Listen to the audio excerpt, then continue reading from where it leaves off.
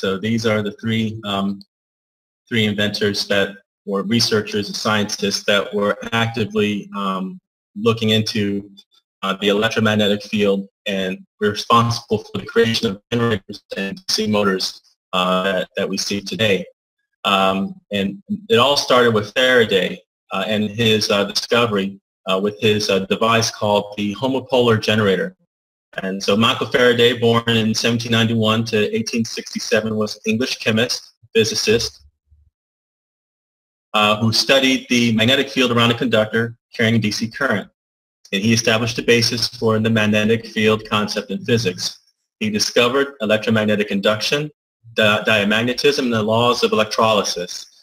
Now, Michael Faraday, he also did an experiment in December 26, 1831, where he co-rotated a magnet with a copper disc and measured current output.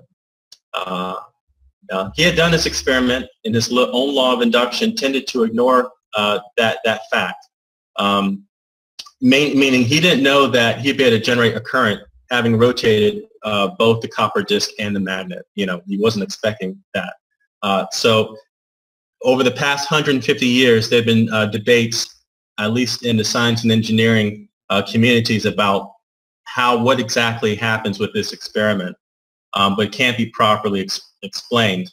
But later on, there was a design that was embraced by the world, which was a two-piece induction generator.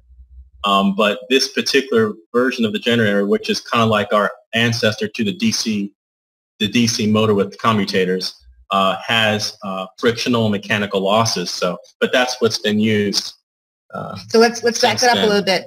Our ancestor to the DC motor with the commutators. Yes. Right. So I don't know what that means.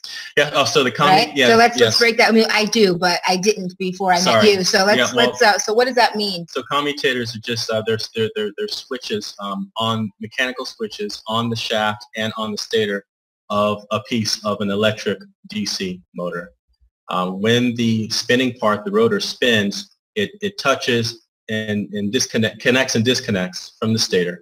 And this is called a commutator. It basically controls the on and off of the current as this thing is spinning. Yes. Yes. So. And these are like the fundamental basics of how electricity works. Yes. Yeah. Right?